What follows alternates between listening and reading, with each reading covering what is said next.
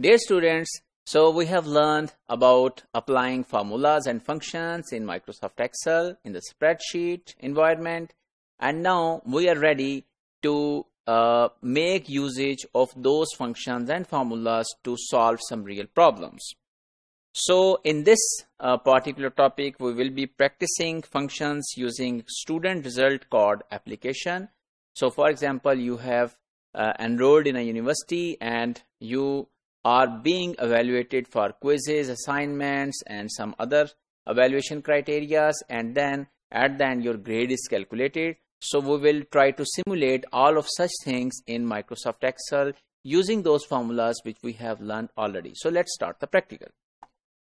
So here is a file which I have computed for you, and this is basically ITC result card, and let's try to merge cells so that it looks really good, right? And let's go into the kind of this. So this is ITC result. We have student names. They have appeared in 5 quizzes, and I have entered the name of the students and their numbers in all of 5 quizzes. And let's see that our evaluation mechanism is following, that the quizzes will have weightage of 20%. For example, the assignments will have 20%, the midterm 20%, and final term is 40%. So today we will try to compute your grade, and this kind of mechanism is normally used to calculate the grades in the semester system.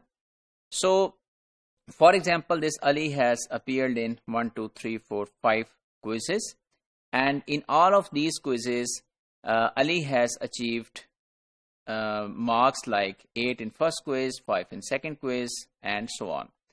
And the total marks of these quizzes were 50.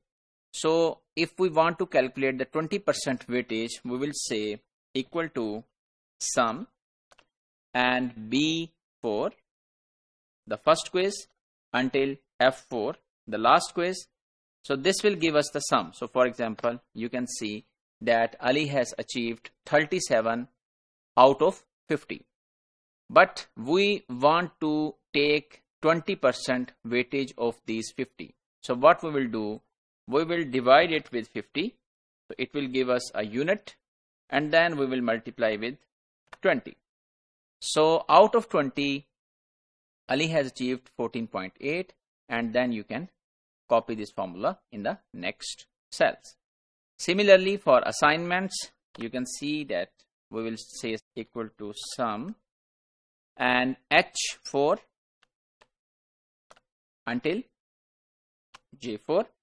So there are 3 assignments divided by 30, because total marks of these assignments were 30. I am assuming that each assignment and each quiz comprises of 10 marks, and then multiplied by 20. So this student has achieved 13 out of 20, and I am going to copy it.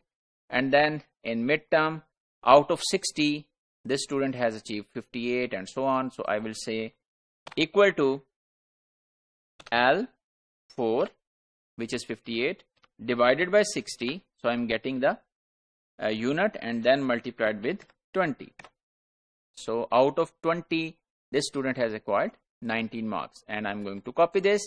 And then out of the 100 marks final paper, this student has achieved 89, 96, and so on. So we will see equal to N4, which is 89, divided by 100, because total marks are 100, and multiplied by 40, because the weightage is 40%. So we have this one. So 40, 20, 60, 20, 80, and 20, 100.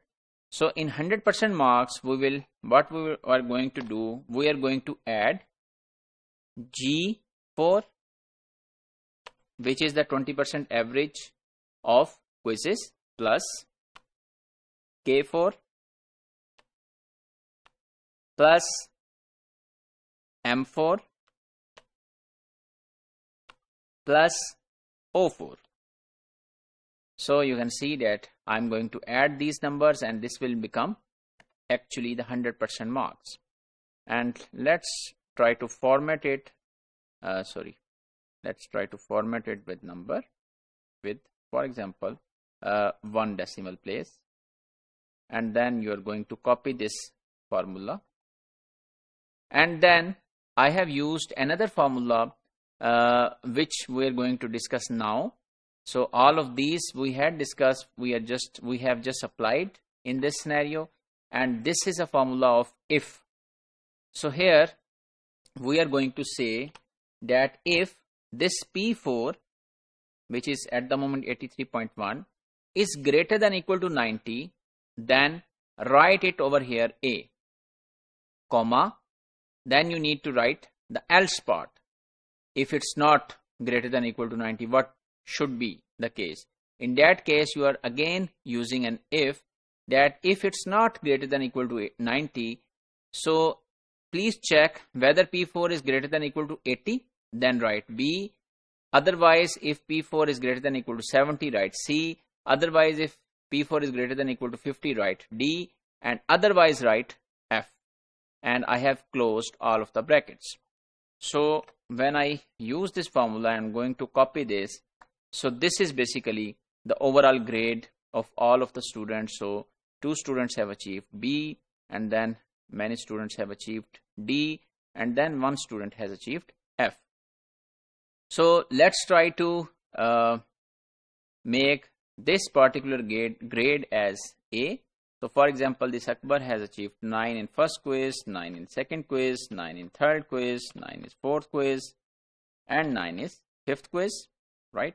And then assignments 9, 9, and then in the midterm, so out of 60, 58, and then for example in the final term 98, and then you can see that this student has achieved A grade. And whatever the changes we are making in the actual data cells are being represented in the last column. So dear students, let's conclude today's module.